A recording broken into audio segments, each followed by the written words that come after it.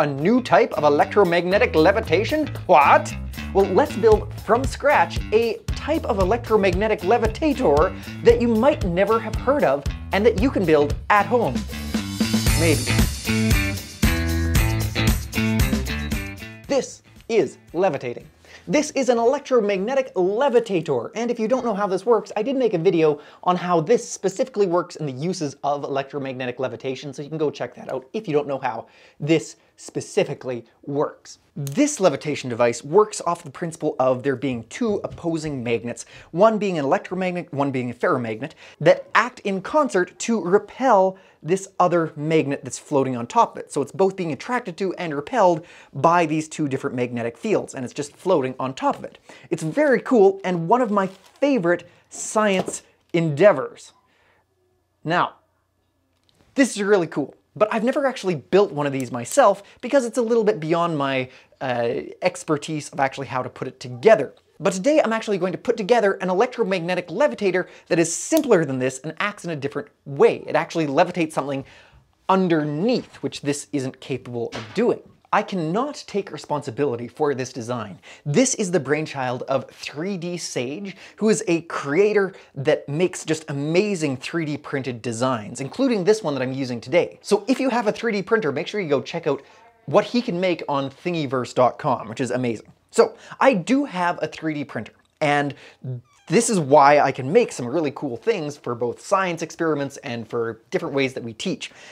Hopefully, how this is going to work out is we're actually going to have this magnet levitate beneath an electromagnet, which we're going to create, and just constantly grab it and let it go over and over and over and over and over again until it's just floating there. And we're going to make this happen by using two different switches, specifically a MOSFET and a Hall effect sensor. So I am not an electrical engineer. I have a basic understanding of how to use breadboards and things like that, but not enough to actually create things myself. So I did follow the diagram that was created by 3D Sage, and I am so thankful for him that he can actually walk me through all of this. It's very cool. To save time, I have already printed off duplicates of all of the components that I need to create this very cool electromagnetic levitator. And the next step is to create an electromagnet. You can create an electromagnet at home just by coiling copper wire and then running an electrical current through it.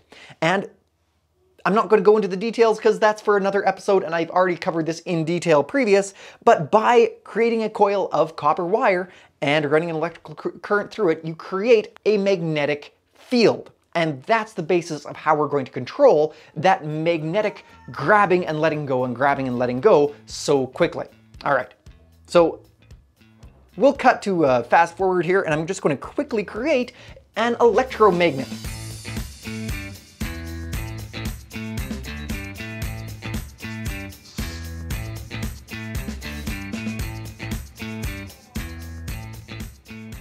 The next step is to put everything together. So now we have our mini breadboard with our two different kinds of switches and a bunch of other different electrical components, which I'm not going to get into, and that creates the brains of what we actually want to create.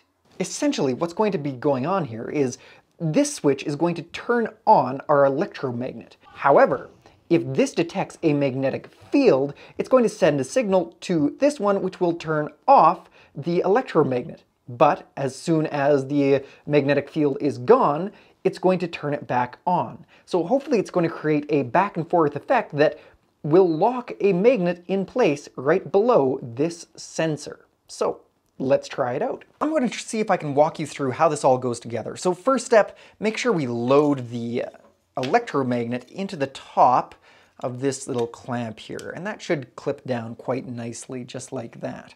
Next step is going to be installing the battery pack. Now this does require power, so this 3D printed case is designed so that this battery pack slides quite nicely and firmly directly into it like so.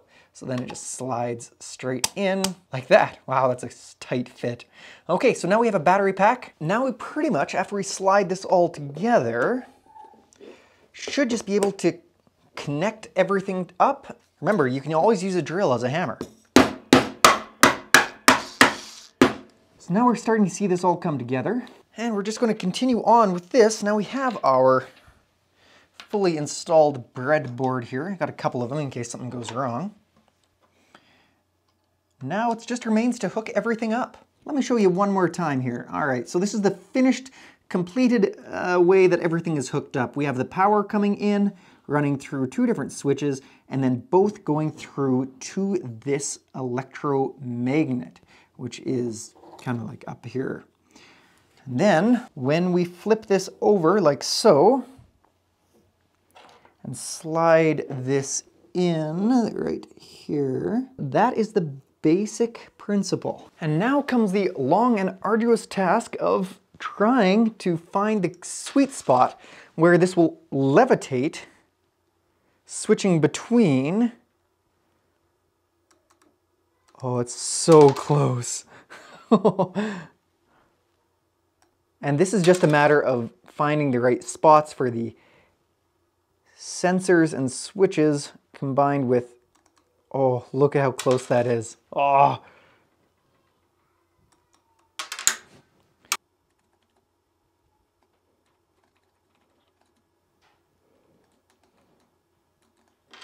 Oh. Well, science isn't always about success. Unfortunately, I came so incredibly close, but I ran out of time to spend on this for this episode. So I'll probably come back to this in the future, but until then, here's a video of somebody else doing it correctly. And eventually I will get this, but for now, that's okay. See you next time. I'm Jonathan Allers. This is Destructive Creativity. See you next Wednesday morning. If you like this channel, make sure you subscribe and share us, because, you know, it helps us out. Anyways, see you next time. Bye.